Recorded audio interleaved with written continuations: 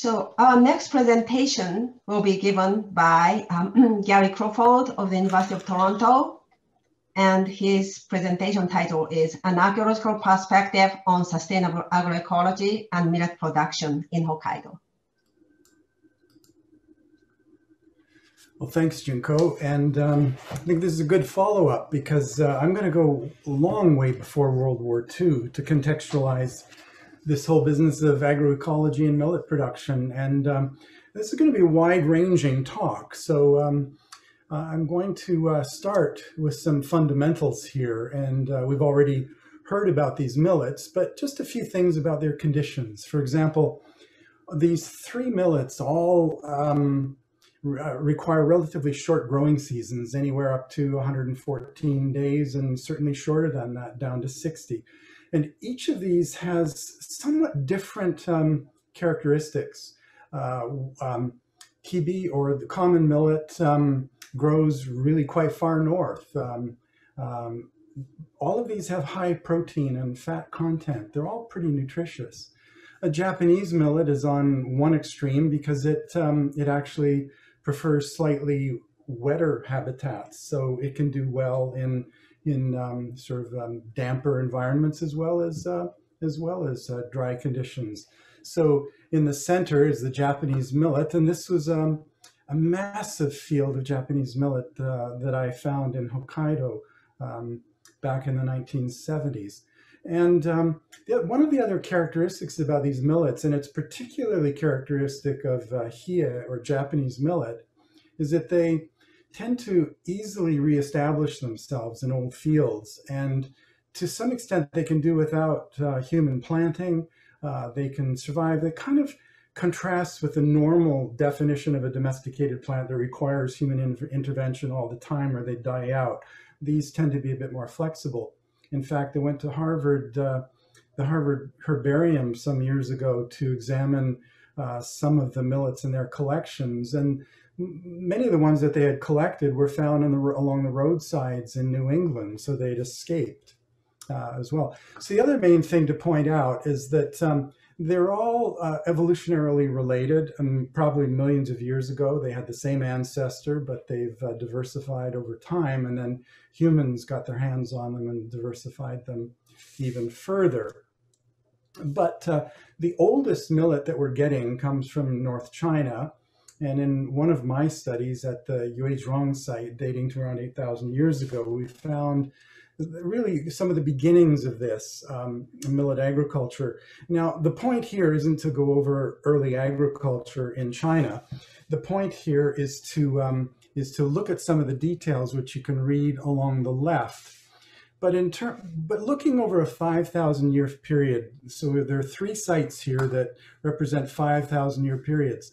And what we can see is that in the earliest period, around 9,000 years ago, we're beginning to see some crops show up, but not a lot.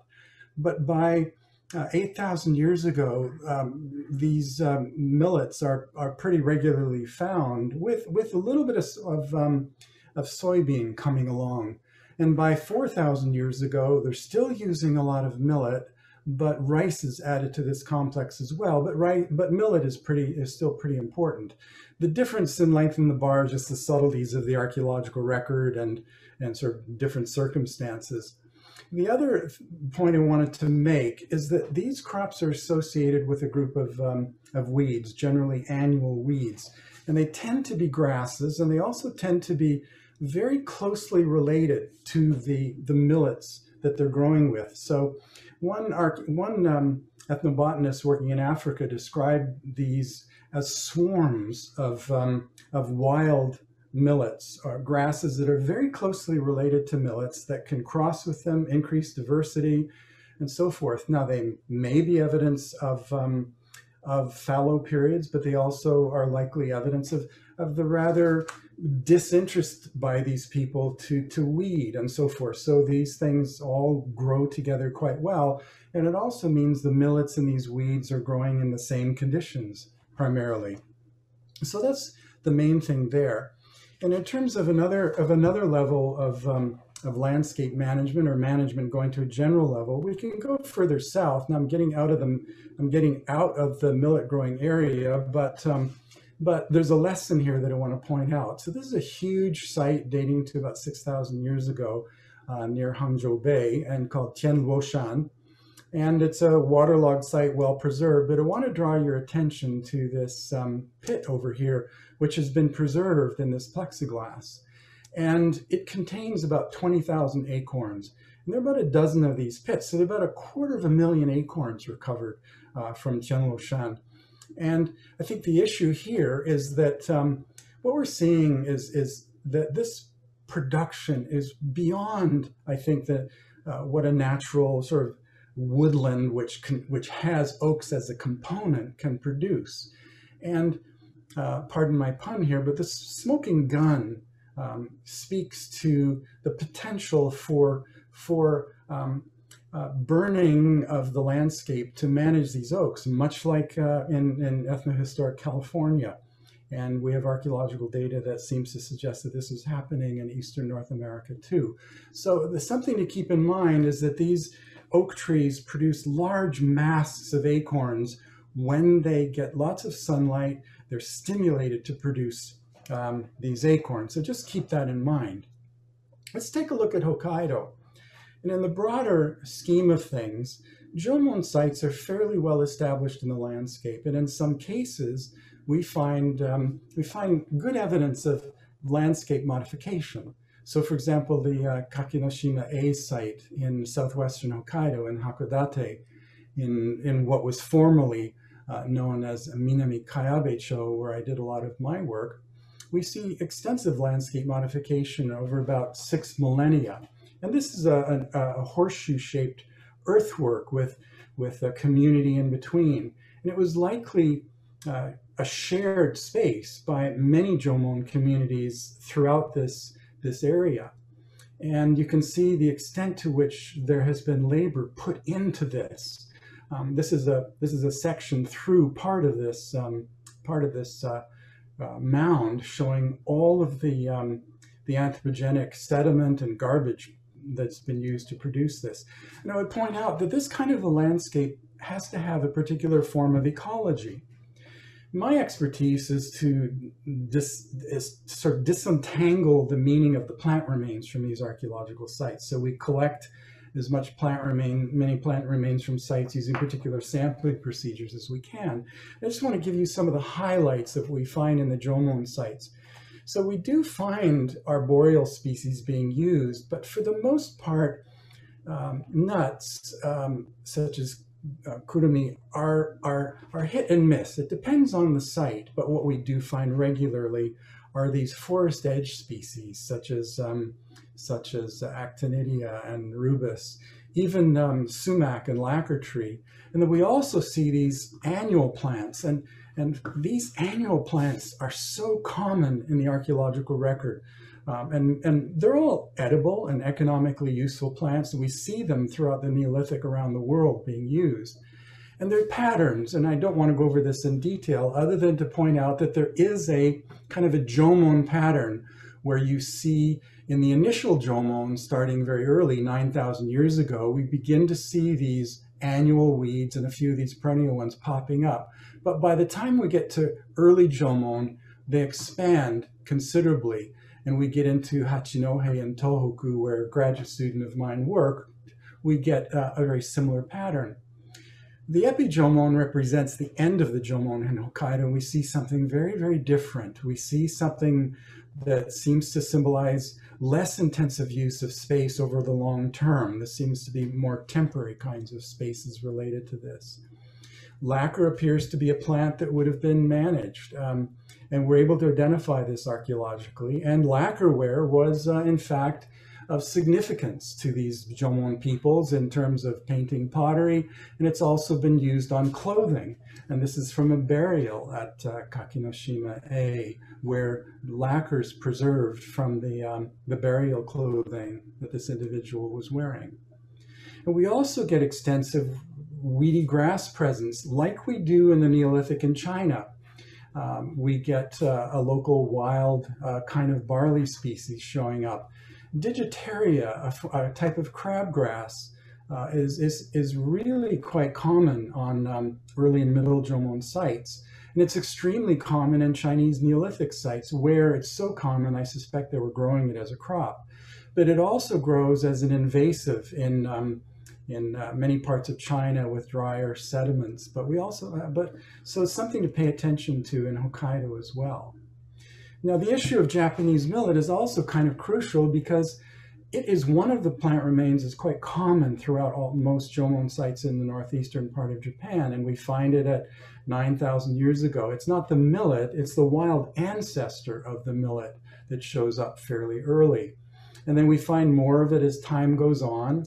And by the end of the Middle Jomon, we find that the seed sizes have increased in size slightly, but we have found some examples that are phenotypically here.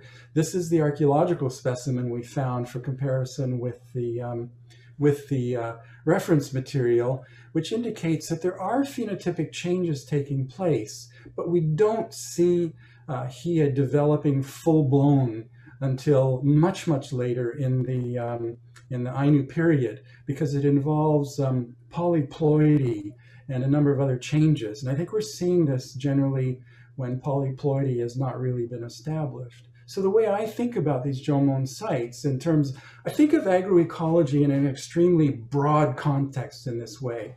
And so my model is very similar to what Nishido was suggesting in 1983 for the Toriyama area, where these communities have different forms of habitats where different sorts of plants could be harvested and grown, or they would flourish. And I'm just showing you some examples that there may have been gardens and orchards. These edge communities are great for productivity. Got to explore these water edges. The sea less so, unless they were going after kelp or kombu, but so far we don't have the evidence for that.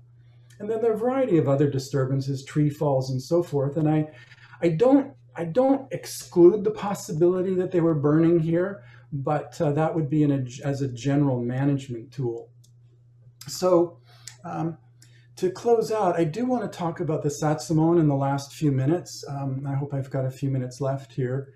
And so the Satsumon culture, these are ancestral Ainu people who also play into this thinking about agroecology. And I don't want you to pull out the nuances of this slide, other than I need to point out to you that the Ainu are not remnant Jomon. The Ainu are a people with a complex history, like most people have.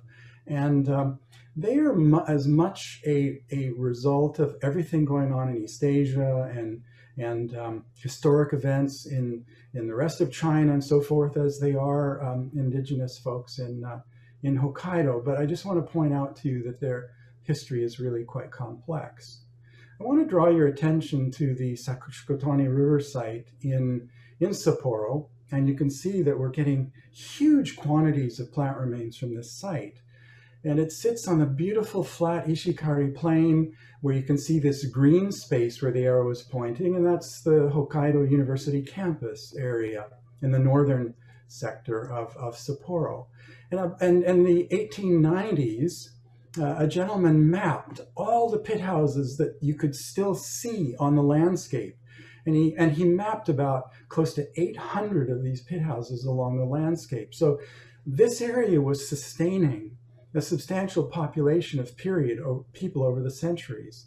And what we found by looking at their plant remains is they were practicing a medieval form of Japanese upland or rain-fed agriculture, probably growing this full range of plants, which includes the 3 types of millets, but many other plants as well.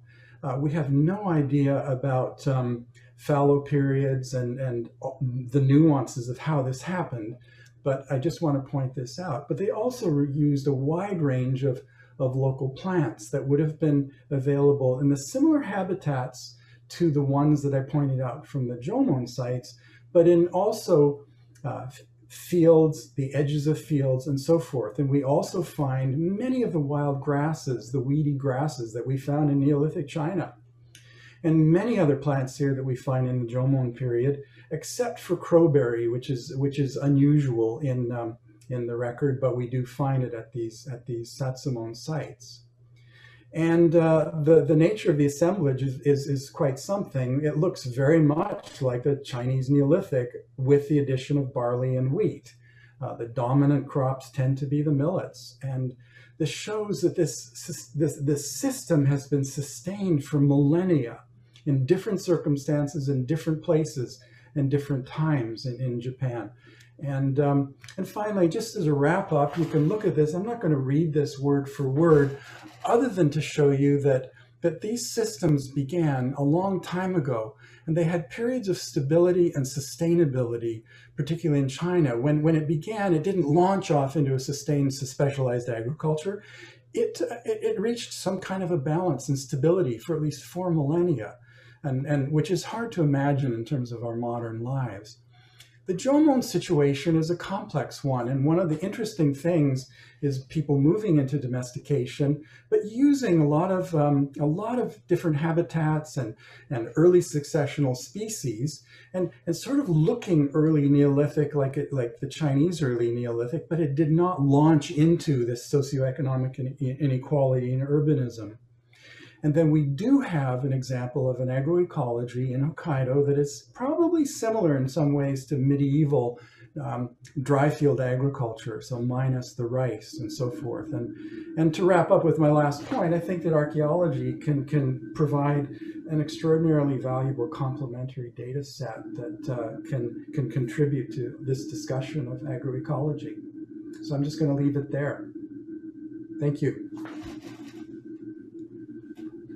Thank you, Gary.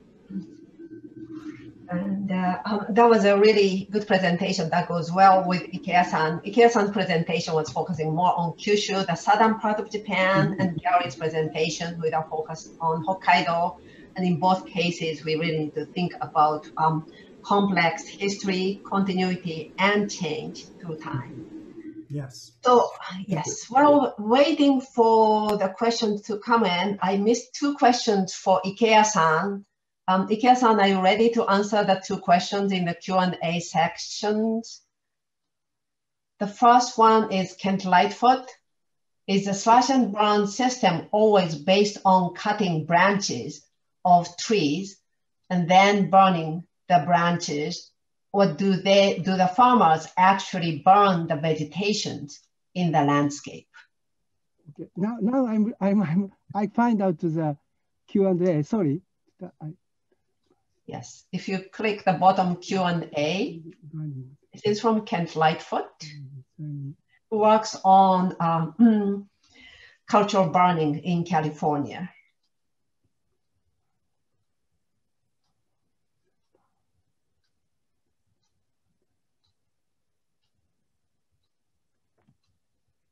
I think the first question. Yes. Is the slash and burn system always based on cutting branch of trees and yes. burning the, yes. This according to the vegetation in the Kyushu mountain also. If grassland vegetation, people not cutting the tree to burning of that lands. For example, radish crops, radish is very good for grasslands, but millet is not so much grassland. Millet is, I don't know the reason, but after the burning, after cutting the trees and burnings, millet is cultivated. Is okay, number one? Okay, I have to switch to Japanese. 焼き畑する時の木の焼き方なんですけれども、枝を落としてから焼くのか、そのままで火をかけてしまうのかという質問だと思うんです。Situation also, if according to vegetation, if it's good to vegetation, a lot of the trees, people to climb and cutting of the branches, but short trees and also some looks like grassland, it is not to cutting the branches according to vegetation system. But today, I focus to the 1960s case. My community, study community area, I want to show you the climb and cutting the branches according to vegetation. Okay? Yes. Number 2? Yes, number 2 from Antonio. Latin America. Okay, I want to study this across Latin America. Where did you start? Ecology or agriculture? Just curious. I think William Barry Sensei is specialized of the Latin American area. Maybe I'm not so good person to reply, I think.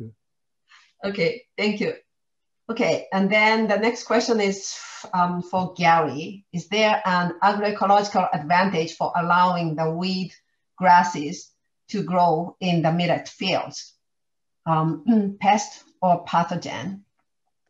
Right, I haven't thought much about the pathogen side of things, but certainly from the other perspective, the genetic perspective, considering that many of these weedy grasses belong to the same genera as the millets, they're likely crossing. The ancestors are in the fields, and they appear to be crossing with them. So you maintain this diversity, and when these travel and move around with people, they probably pick up the local versions of the weeds, and that genetic diversity then transfers and continues to develop and allows these millets to become adapted more locally to the new conditions. And they also help keep down erosion. One of the major factors in modern agriculture is erosion and all. And if you just let these grasses grow and don't worry about them,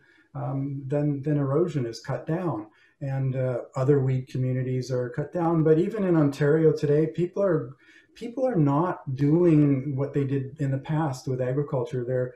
They're not weeding, they're not using tons of pesticides, and they're still getting good maize crops and having and things are well. So I think this advantage needs more exploration. And I think one of the reasons we don't know a lot about this is that the millets are not considered a major world crop. And so you don't have agronomists spending a lot of time on them. They're investing in the big dollar crops like rice and soybeans, wheat. Thank you. One more question, and then we'll move on to Björn's comments. So this question is from Daniel Niles. At one point in your talk, you made a pretty clear distinction between plant remains and implied land uses of early Holocene and those of previous times. Is there any way to speak about earlier livelihood practices and their landscape implications in this region? A complicated question, Daniel. I'm trying to figure out exactly where to go with this.